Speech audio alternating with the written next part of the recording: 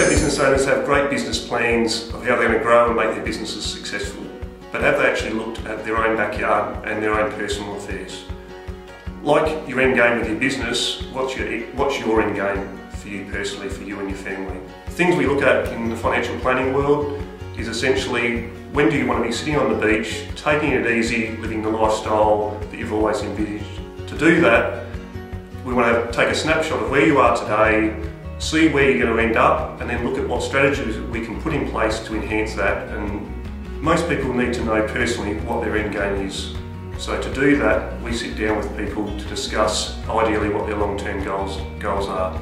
We start with where they are today and then map out where they're going to end up. And then from there, we can look at strategies to put in place to enhance their retirement needs and goals, which can take into account wealth protection, wealth creation, protecting children in the future, and making sure that the assets you've worked hard for in your business are passed on to your future generations.